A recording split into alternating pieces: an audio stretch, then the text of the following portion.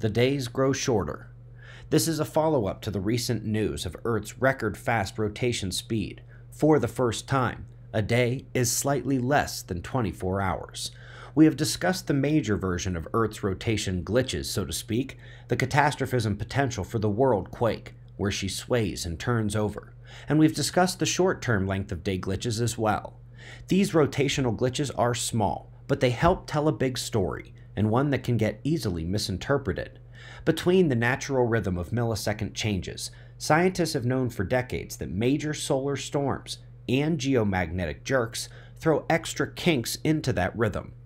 We've discussed how the sun has centennial, millennial, 3,000 and 6,000 year cycles, all leading up to the 12,000 year micronova cycle, and how the biggest solar blasts would mechanically produce the largest shifts due to combining a great solar storm with induction potential through the mantle to the core, potentially producing a geomagnetic jerk at the same time.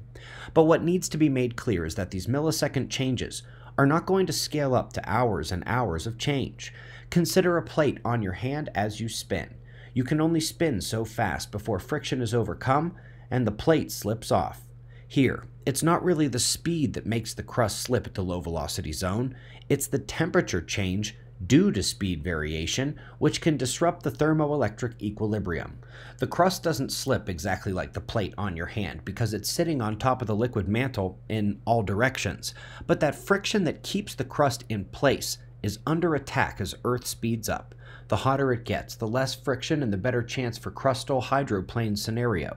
No, I don't expect the rotation glitches to amplify to the point of drastically altering days, not until the low velocity zone is unlocked and the crust is free to shift.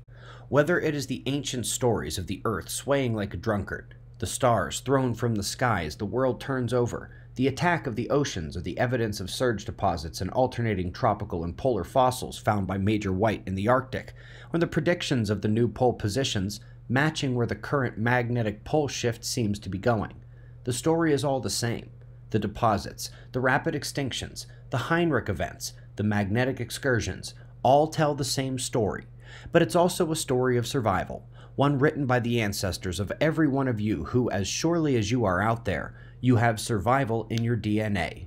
But we can't be deer in the headlights. It doesn't require you bugging out to the rural nowheres and leaving the world behind. You can say that ancient people were better equipped to survive, but maybe not.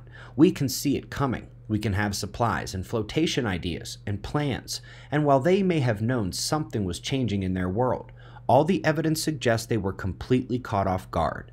Maybe cavemen had the upper hand in some ways, so use your brain to get the advantage now, and carry it with you into the new age. I'll see you there, and I'll see you in the morning for the daily update.